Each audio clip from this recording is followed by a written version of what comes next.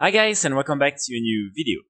With today's video, I want to start a new series of videos where each time I will explain what are the best activities you can do on a daily, weekly, and monthly basis in order to make a lot of gold with all your different characters in World of Warcraft. So with this video, I will be focusing on the daily activities, and then in the next one, it will be the weekly, and then the third one will be focusing on the monthly activities.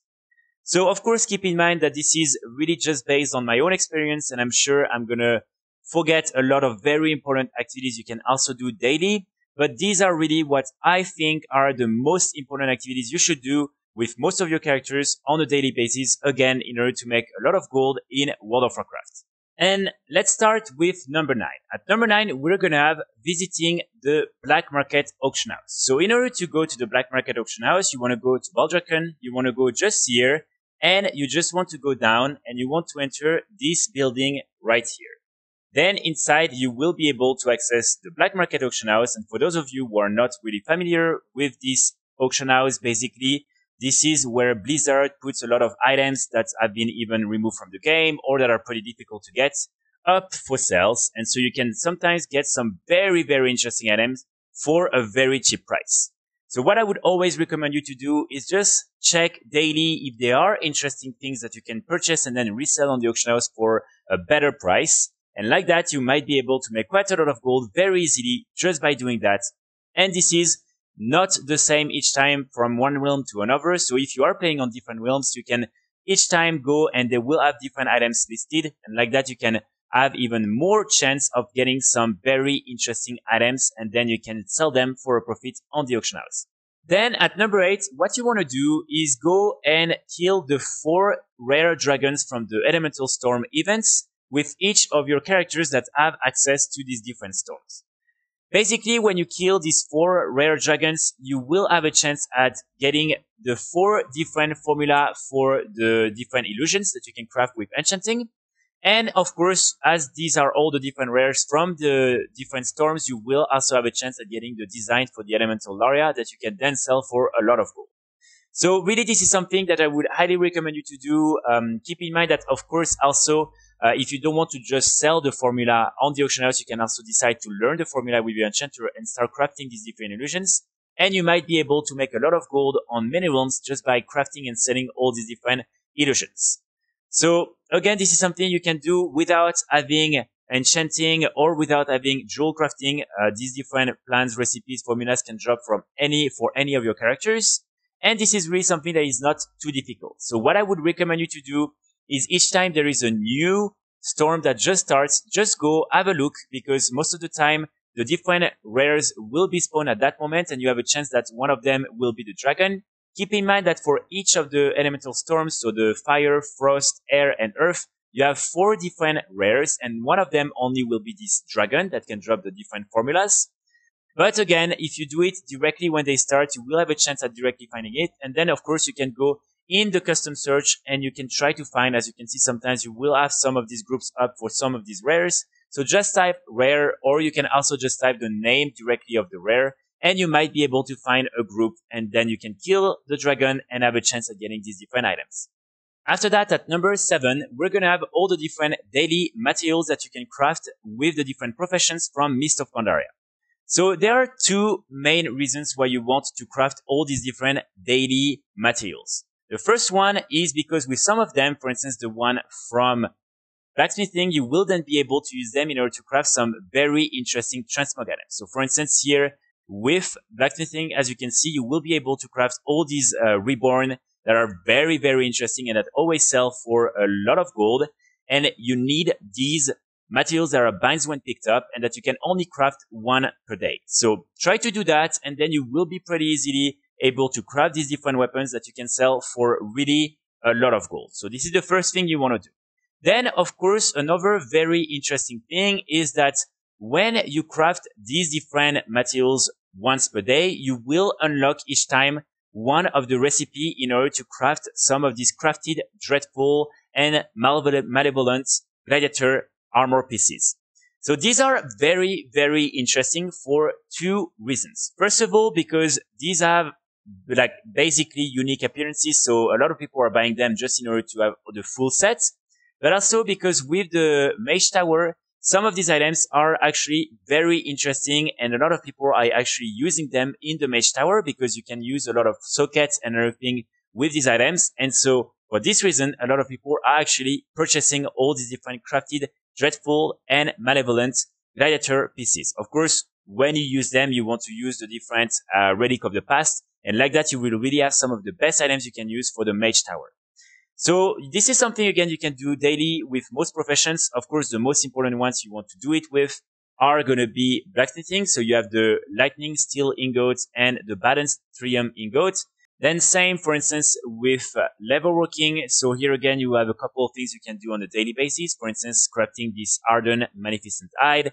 And then you also have at the bottom these two different things you can do, the magnificence of the leather and of the scale. And again, each time you will be able to get some of the new recipes and plans, which is really, really good. So try to do that with all your different characters, and hopefully you will be able to get all these plans, recipes, and items, and then you can make a lot of gold with them. Then after that, at number 6, we're going to have another of these daily materials that you can craft with some of the professions in Mist of Pandaria. But this one is even more interesting because it will be one of the requirements in order to craft a mount that sells really, really well. So this item is the Jard's Peculiar Energy Source. This is something you can craft with engineering. And basically with this item, you will then be able to craft the Sky Golem that on most realms sells extremely fast and for a nice profit. So this is really something you want to do if you have an engineer every day, because like that you will be able then very easily to craft the Sky Golem. And like that, again, you can make a lot of gold just by crafting these items and selling the mounts on the auction house. So try to do that and you should be able to make a lot of gold. Then at number 5, we're going to talk about all the different professions from Warlords of Draenor. So this is very similar to the ones from Mist of Pandaria. You also have daily materials and daily things you can do with these different professions. And then you can use all these different materials in order to craft some very interesting items that you can sell on the auction house for quite a lot of gold. So with each of the main crafting professions, and these include blacksmithing, leatherworking, engineering, tailoring, and inscription, what you want to do is craft the different secrets that are, again, specific to each of the professions. So as you can see, again, these secrets are something you can craft on a daily basis. And with these different secrets, you can then purchase some of the plants and recipes in order to craft all these different transmog pieces from Warlords of Draenor. And one thing that is also very important to mention is the fact that you can buy the plants or recipes in order to craft these different essences that you can use in order to upgrade the appearance of all these different items. So this is really the main thing you want to do when you have all these different secrets. And this is why you really want to do it on all your different characters once per day. Then after that, you also have all the different materials that you will have to use in order to craft all these different transmog pieces. So for instance, here, as you can see, with blacksmithing, I will have to craft the true steel ingots. And again, these are items that are only binds when picked up, so you cannot buy them from the auction house. So here, this is again something you can do very easily. You will receive quite a lot. And then the last thing is talk to the different work orders, and you can order some of these ingots and some of these other materials that are binds when picked up. So like that, you should be able every day to almost have enough to craft a new item, or maybe like every 2 days. And then you can sell them on the auction house for quite a lot of gold. So again, what is very important to keep in mind is that when you are crafting all these different items, you really want to use the different essences, because otherwise you might not make a lot of gold. So for instance here, if I take the one from leatherworking, so as you can see, this is the normal appearance of this item. But if I use this essence that I have just here, it will then look like that. And this is the same with all these other weapons. As you can see again, these are the final versions, and these weapons are the ones that will sell for a lot of gold. But again, this is something you can do daily with all your characters, and it will reward you with a lot of gold just by crafting and selling these items. Then at number 4, we're going to have all the different daily transmutes that you can do with alchemy in Dragonflight. So basically, if for instance there is one of these awakened elements that is way more expensive than others, what you can do is simply buy the cheap ones and then transmute them into the most expensive ones. And like that, you can do quite a lot of gold very easily just by doing these daily transmutes. So this is something that of course always changes a lot, because sometimes some of these materials will get a lot of value and then they will lose a lot of value. So you always want to check. But most of the time you should be able to find some pretty good ones to craft and to make some easy gold like that. And when it comes to the different recipes and plants, all you want to do is either upgrade simply your different professions and the specializations linked to transmutation, or you can also purchase some of these recipes directly from the auction house, which is also extremely cheap and very easy to get. And now at number 3, and I know this one is probably going to sound pretty obvious, but what you want to do if you have some of the crafting professions with Dragonflight is to go and try to complete your 4 daily public orders, because like that you might be able to sometimes make quite a lot of gold. With the new update and with the public orders being now limited to only 4, I'm sure that on many realms the value of all these different orders increase quite a lot. And so try to do that with all your main characters that have these crafting professions, because you might again be able to find some pretty good orders and to make quite a lot of gold with the different commissions. Then at number 2, we're going to have all the different daily materials that you can craft with the Dragonflight professions. So for instance, with tailoring, this includes the Chronoclove Bolt and the Azure Weave one. And you have probably some with other professions. So this is something that usually is pretty easy to do. You just need to choose the right specialization and then you will be able to craft these daily materials. And like that, you can make quite a lot of gold just by crafting them once per day. So this is really something I would recommend you to do if you don't want to have spend a lot of time on all these different professions and you just want to craft a few things and then sell them fast on the auction house.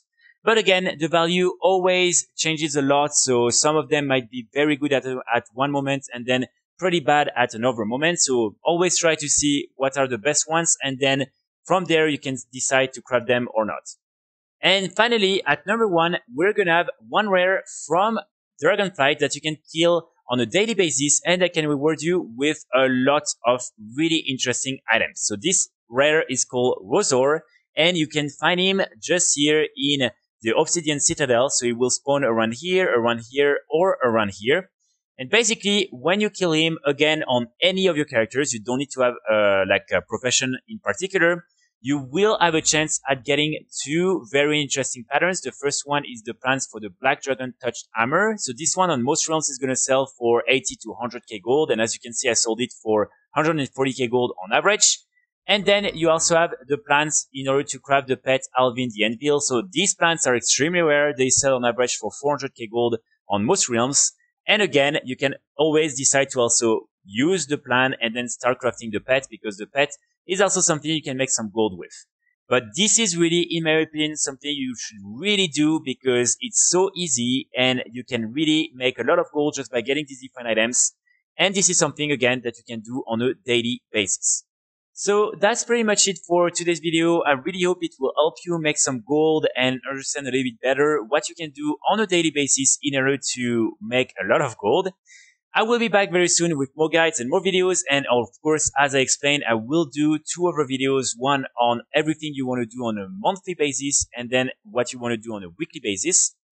But in the meantime, I wish you all a great Sunday and I will see you all very, very soon. Bye.